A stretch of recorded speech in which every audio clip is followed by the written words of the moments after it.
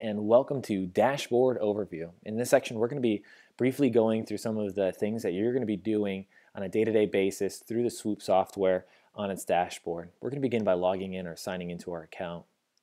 You're going to see two primary sections pop up that you're going to be working when dispatching. One section called Pending, the other section called In Progress. With the pending section, you're primarily going to be working and going through the statuses that pop up for jobs.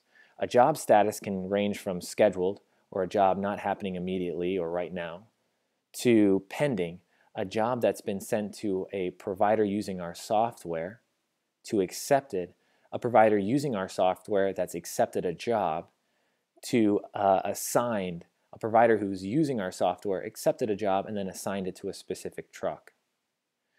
Once a job has been dispatched, it'll drop into the In Progress section. When a job is dispatched, it'll pop up as dispatched in the section. From dispatched, it'll be en route, or the actual truck going to the location, to on site, saying that the provider is actually on site for our customer. To towing, if it is a tow, to actually them going to the location for drop off. To tow destination, them actually being at the drop-off location. Very easily, in order to adjust columns, quite simply, put your cursor over a section, and then to expand or retract, hold that section down, and you can do so as follows.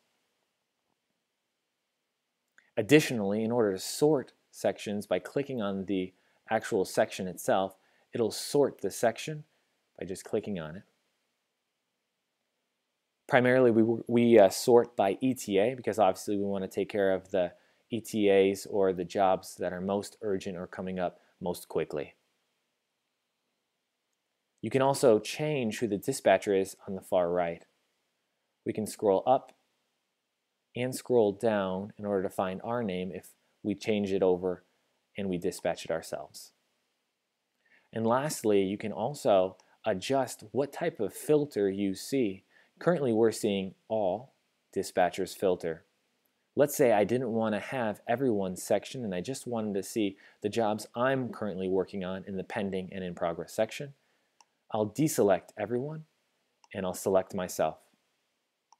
That'll give me all jobs I'm currently working on, as well as jobs that no one is currently working on.